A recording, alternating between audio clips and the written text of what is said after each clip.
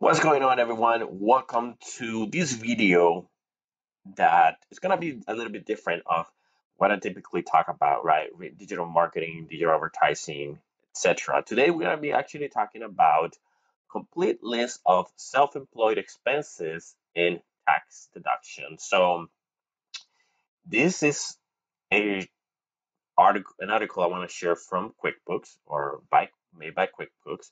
And the reason why, right, I want to learn while I'll read you this article and perhaps provide some of my inputs. But quick disclaimer first, right? I'm not a tax expert. I'm not a business coach expert, right? I just still learning, barely starting my process. None of this is as an advice or accounting advice from a professional. I'm just going through this article, learning, and making this video, hoping that perhaps it helps you, right? Go through it with me and listen to my point of view, and perhaps you can share your point of view as well by putting in the comment section, or perhaps, right, if you want to talk later or one-on-one, that'd be great. But again, I'm not an expert. This will be mainly educational purposes, right? So disclaimer there, I'm not an expert, I'm not a tax advisor or anything like that. Go ahead and check with your legal tax, with your CPA, tax advisor, anything that we're going to cover today. Obviously, I'm just going by QuickBooks because this is a well-known company that takes care of accounting and mainly accounting, I believe. And I do use the self-employed application. This is not either to promote them or any way, or I'm not affiliated to them, and not gonna offer you to go and check them out either, right? I would like to offer you to check out my website www.digitaltrack.co for different digital marketing needs. If you have questions, my information is there. You can go and check it out. So let's go ahead and get started after getting the disclaimer out of the way. Complete list of self-employed expenses and tax deductions. So reading over here says self-employed professionals face unique challenges. Yes, we do. When tax season comes around, and one of the challenges I can share with you that I had is always waiting until the last minute and having to go back, review the whole last year, and onto that moment go ahead and find all the different expenses and income that were associated with the business, which it's a nightmare to leave it at the last minute. I'm sure probably you will agree with me if you ever went through that process, or if you're still going through that process. That's one of the reasons why I decided to go and start utilizing tools. Self-employed, I found it for enough for $5 a month, and then when I was checking out, it gave me to another offer of saying if you would like to use it for the year, we're gonna give it to you for 60 something, right? So I was like, yeah, okay, 60 something sounds good. So they just paid it up for the year, might as well. So I can talk to you about my experience. If you want at some point, let's go ahead and continue with this. But because they don't have tax withheld from their paychecks, no, we don't, as we used to. If you were ever working for somebody else, like traditional workers, they can use deductions to cover their expenses and lower their tax burden. But when it comes to self-employed tax deductions, the process certainly isn't one size fits all. Deductible business expenses are those that are seen as ordinary and necessary for conducting business. These expenses can range from advertising to utilities and everything in between. Remember, however, that you can only deduct the business use of the expense you're deducting. This is relevant for many self-employed professionals. This may include rideshare drivers. I'm assuming they're referring to like Uber or Lyft. Oh yeah, it says right here, such as Uber or Lyft drivers who claim large mile deductions, or riders who might take the home office deductions as part of the quiet refuge from corporate scenes, all right, etc. This business's deduction can also apply to designers, housekeepers, freelancers, consultants, photographers, construction workers, professional professionals who works for themselves. The solopreneur, I will add as well, right? Some self-employment tax deductions may not apply to your profession, but you might be surprised by the number that do.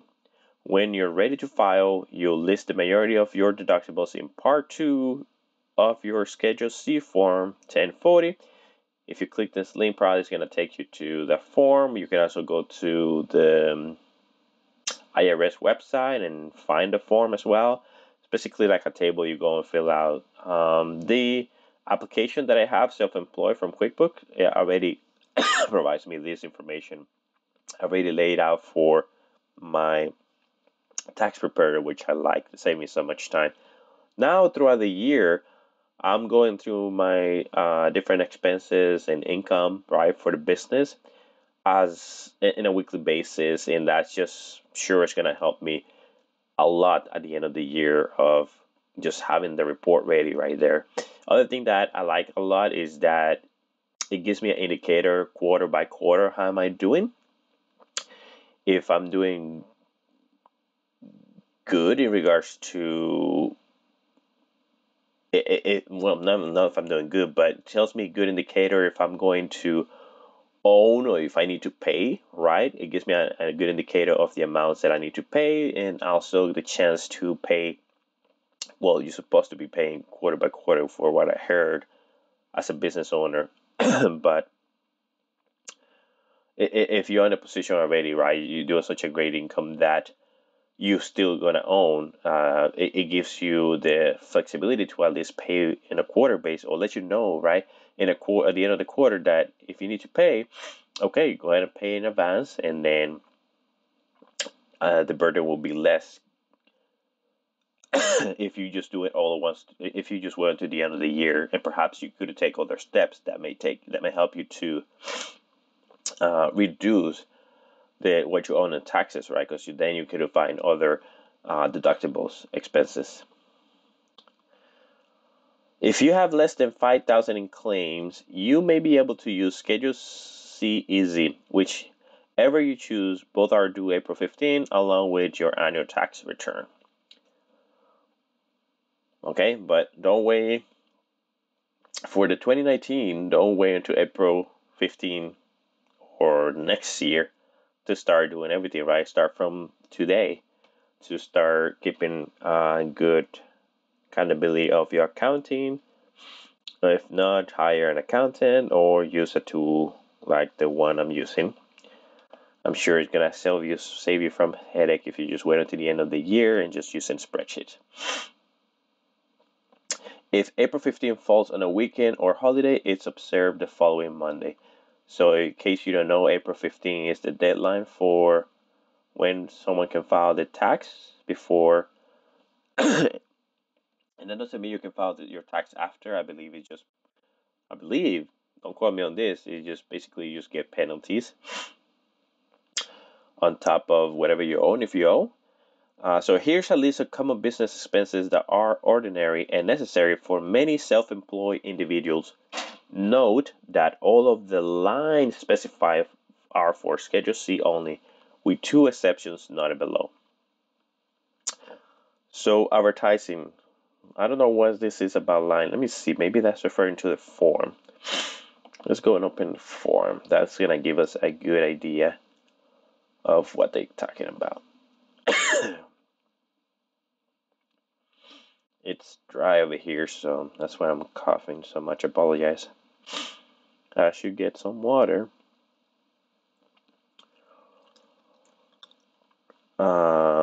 So this is just an explanation of the. Oh, here it is. Okay, so this is just an explanation of Schedule C. If we go down, that's where it's gonna get to Part 2, expenses and advertising. All right, that makes sense, but still I don't have a visual of what Schedule C looks like. Should we do that? Let's go ahead and try that. So let's go IRS. And then the form is Schedule C, Form 1040.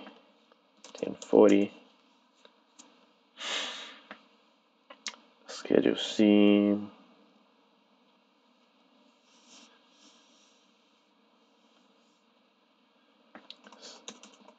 Okay, you'll see Form 1040. Let's see what it says.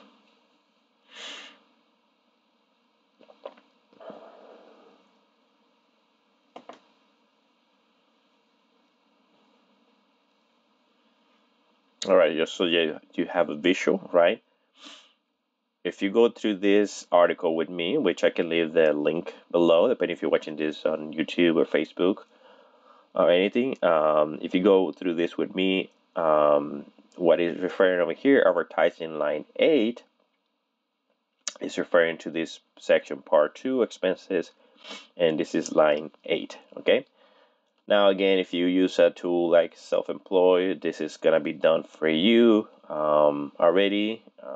Basically, the application will have categories you can select, and so that's gonna put in a format where it's gonna be easy for your tax preparer to read it, or if you prepare the taxes yourself, to put in a format that could be easy to understand. So, all right, advertising line 8. It says over here, deductible expenses are any materials for marketing your business.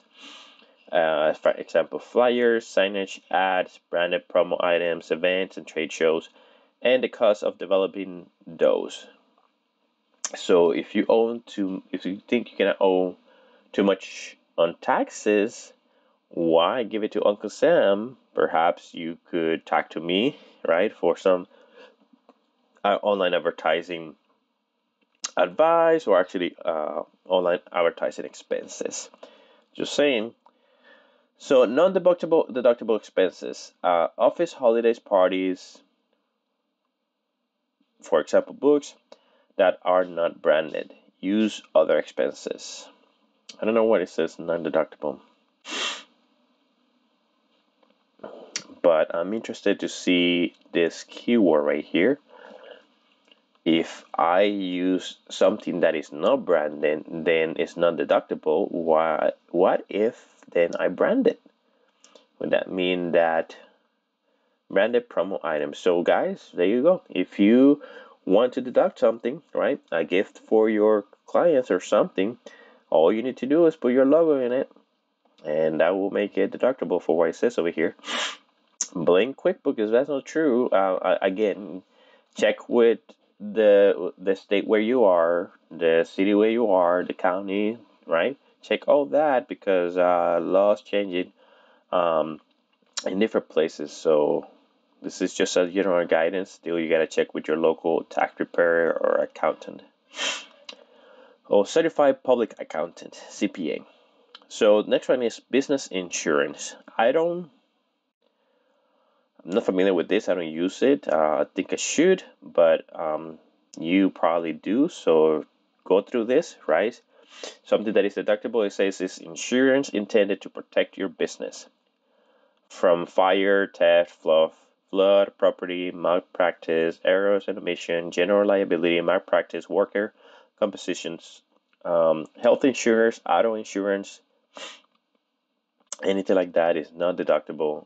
I will suggest you to, this is what my experience is. I serve on the board for the Solano Hispanic Chamber of Commerce, and one of the experiences that I learned from it is that if you're looking for insurance, look for insurance broker that is specialized, commercial specialized, well, business specialized, right?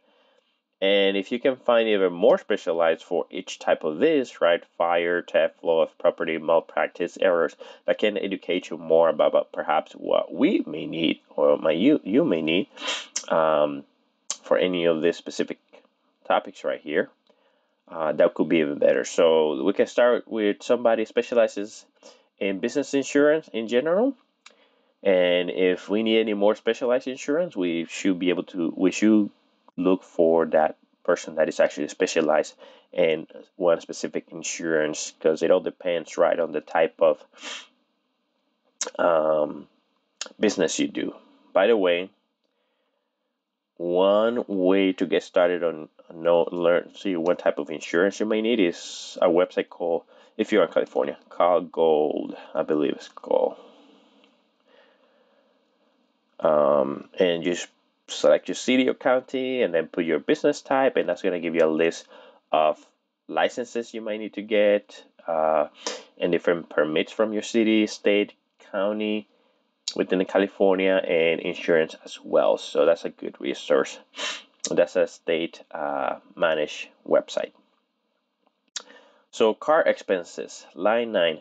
The business portion of your actual car expenses, for example, gas, insurance, registration, repairs and maintenance, or public transit expenses like buses, right? If you use local transportations, those are tax deductible. Non-tax deductible expenses are expenses other than parking and tolls if you use the standard mileage rate. I don't understand this. I guess we're out. I do. The app does have a mileage rate, a mileage tracking tool that um, that perhaps I don't know what it means, what other parking expenses, but it says over here, right? Things that you can deduct are things like gas, insurance, registration, repairs, right? Depending on the, I believe it's depending on the percentage that you use the car. So if you use that specific vehicle only for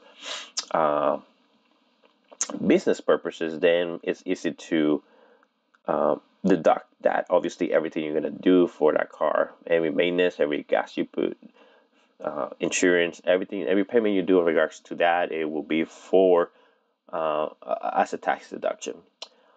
Depreciation in Section 179. Depreciation expenses on business assets such as computers, office equipment, tools, furniture, cars. All those are deductibles as depreciation of expenses on business. Something I didn't think about deducting. It was the computer depreciation. Okay, good to know. Tools. Well, my car could be a tools. Furniture. Definitely, I do have furniture that is depreciating, so I should take that into consideration. Note, the IRS requires you to use Form 4562 to claim this deduction. Okay, that sounds like more work. I'm not sure if the application is something that I can use. Is the application I can use that. Car depreciation is so not deductible. Car depreciation if using the standard mileage rate. So car depreciation cannot be included as in the tax deductions if you are using the standard mileage rate. So again, this is referring to the application has a mileage tracking feature that it lets you track every trip, and then you tell the application if that trip was for business or personal purpose. And basically, once you choose and select business, if it was business, it's just keeping track of all that and continue to add it up for you automatically for tax deductions. Home office deduction. Expenses related to a home office. So if you didn't know, it says right here, right? You can, having a home office is tax deductible. Business portion of rent, utilities, repairs, insurance, mortgage interest. You need to fill out Form 8829 unless you use the simplified method. Now, I'm not familiar with that simplified method. Again, that's something perhaps you should consult with your CPA or tax preparer. But you can deduct expenses related to home office according to this. What cannot be deducted? Expenses if you use simplified method. Okay, it includes all home office expenses. So meals. What are tax deductible? Which ones are tax deductibles? Meals that you had with a client and during which you engage in business discussion, or those incurred while traveling on an out-of-town business trip. I think that's very straightforward. What is not included in self-deductions? Meal for yourself, lunch breaks, for example, right? Dues for athletic clubs. So I guess that's the main difference. If you are out of town, that could be deducted. If you eat by yourself. If you are in town, right, close to your home or a place you live, and you eat by yourself, that cannot be deducted. But if eating with somebody else, that could be a C as a client meeting. So that meal could be deducted. Good to know. All right. Office expenses. So office expenses can be deducted, right? Cleaning services for office, general office maintenance that don't have a separate category. So what cannot be deducted related to office expenses? Home office costs, use home office, okay? Rent, use rent, utilities, okay? Supplies, any supplies that you use and replace. For example, cleaning supplies, if you clean homes, okay? Office supplies like pens, okay? Hold cold bag, that's pretty straightforward. What cannot be deducted? Office decorations and some other office expenses. All right, that makes sense. So travel costs related to business trip, that makes sense. Lodging, airfare or rental cars, local transportation, the travel must be overnight away from your residence and primarily for businesses. Personal costs while traveling, dinner with a friend, meals when traveling, use meal, that cannot be deducted. So talk to your CPA on this one. See what other suggestion he have in reference to deducting travel, right? But here's very straightforward. However, you may want to again check with your CPA tax preparer to see if there's anything else that can be done. That even though you go to a family vacation, what else can be done in reference to have the deducts for taxes? And I'm not saying that's something that can be done. Ask if that's something that can be done or not, right? I'm not the expert here. I'm just giving an idea and a thought. Would that be possible? I'm just asking, right? Other expenses. Any other business expenses that are ordinary and necessary, such as education to improve skills. Yeah, that's great, right? Like workshops that perhaps may need to go. I know tax preparer has to go to recertification every year or learn what's coming up every year. So that could be an example. So anything that is helps you improve your skills for the job you do, banking fees, association dues, business gift, industry magazines. Okay, all that makes sense about what you should include as other expenses that are tax deductible. But what is not tax deductible? Expenses with their own separate category, expenses that are ordinary and necessary. All right, that doesn't tell us much. All right, so this is another section here. It says less common business expenses for the self-employed. You might encounter some of these business expenses in your line of work, but they're generally less common. Okay, let's see what it are. Commissions and fees. I do use this one, right, as a member of Chamber of Commerce.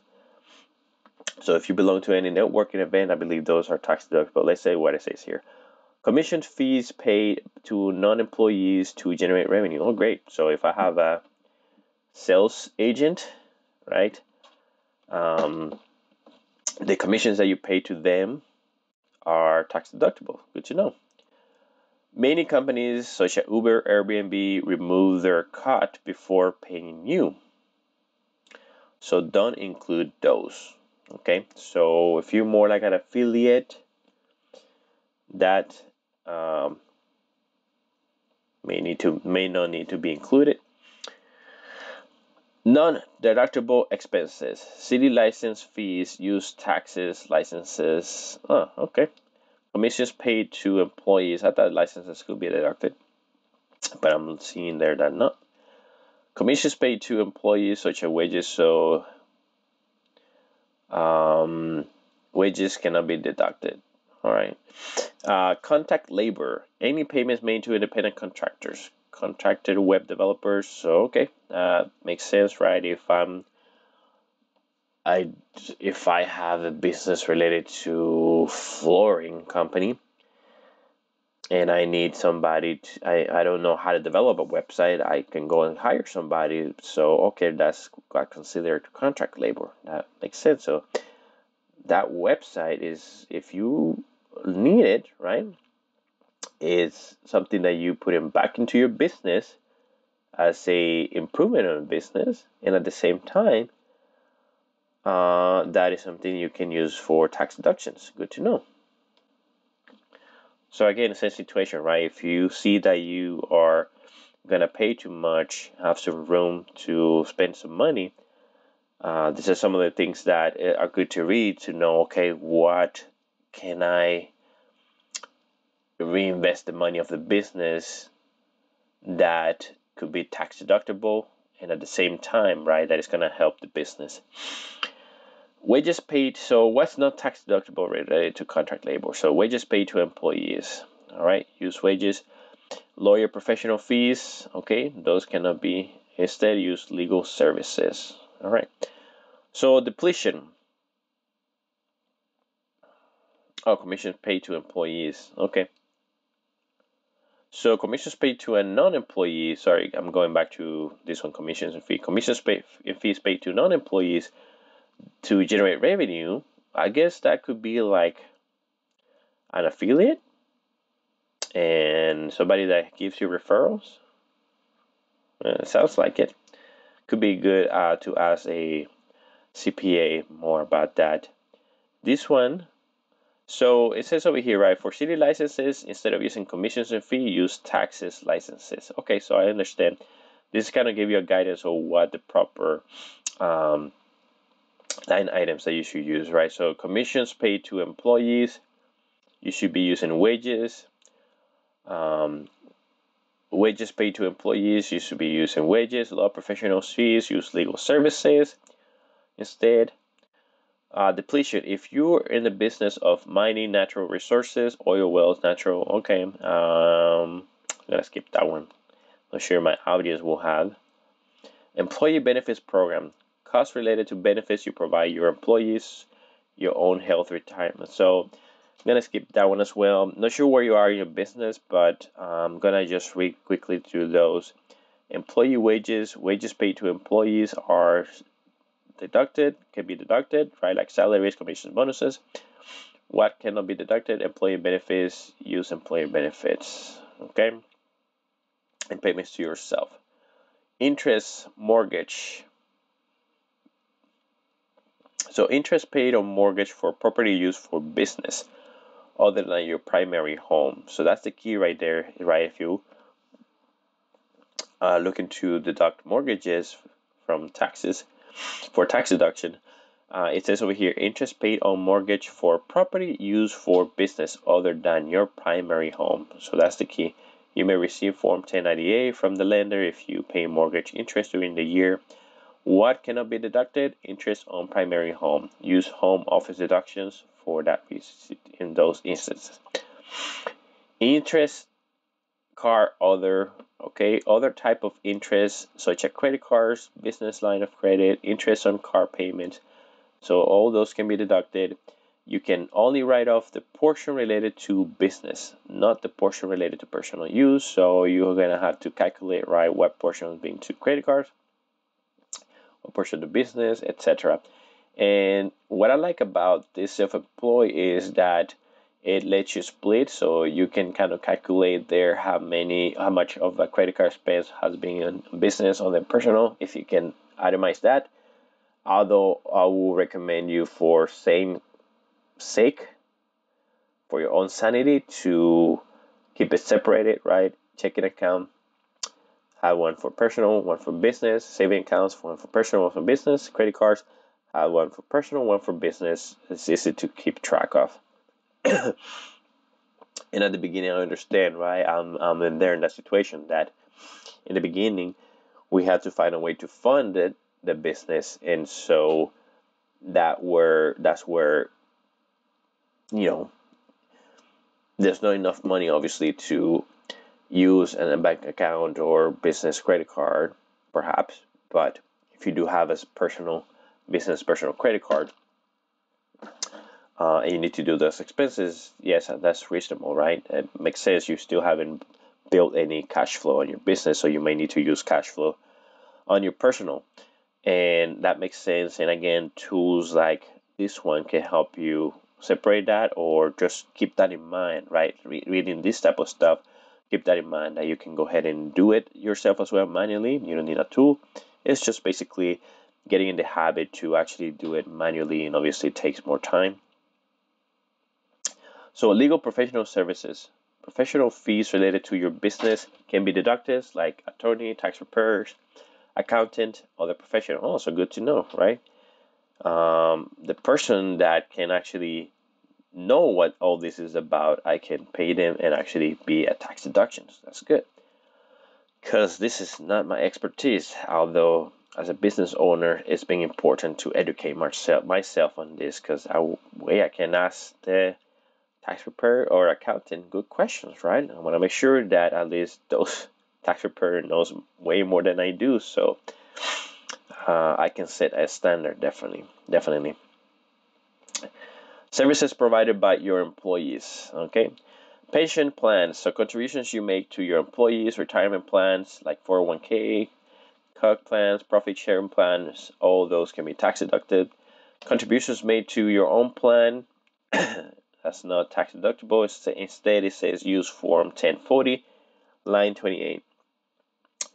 So then we have rent and leases for like vehicles and equipment, okay? Rent or leases for other business properties, repairs and maintenance, repair and maintenance on business machines, equipment, or offices. Repainting for example, repainting offices, fixing computer, laptops, replacing worn parts and equipment, all those can be tax deductible. What is not included here is car related repairs, because then you can use car expenses. Significant improvements, you use depreciation. Tax and licenses, so various business taxes you share such as you share of FICA if you have an employee, or licenses such as state or local licenses or licenses required for your business type. Those can be included for tax deductions. What cannot be included are self-employment tax, income tax. See section below. Utilities related to your office. All right. Health insurance deductions. You can deduct the cost of your personal health insurance premiums as self-employed person as long as you meet certain criteria. It says, okay, this is very important, especially if you are a solopreneur. It's just you and your business, sole proprietor. Your business is claiming a profit, so your business has to make money at the end of the year. Okay. If your business claims a loss for the tax year, you cannot claim this deduction. So you have to be positive cash flow, positive cash flow, or have a profit. All right, in order for you to be able to deduct this. Another criteria is you were not eligible to enroll in an employer's health plan. This also includes your spouse plan. If you were eligible to enroll in one of and chose not to, you cannot claim this deduction. That makes sense.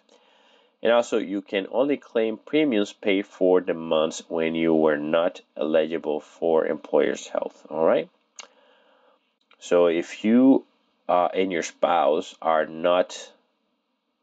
not have any employer's health plan, both of you are working in separate business or in the same business, obviously you have no employer, right, that could enroll you into the health plan. So this could apply to you if you were profitable, right? Because it's not that you chose it, you don't have a choice. You have to find a plan you don't have a choice in regards to having an employer, right? You actually have to go get your own.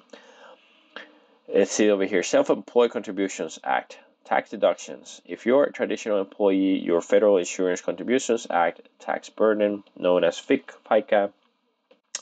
All right, you can go ahead and read that yourself. Hopefully I hope that I brought you some information. I know it was kind of a long article, but I learned a lot today, and I hope I was able to share with you and you were able to learn with me as well.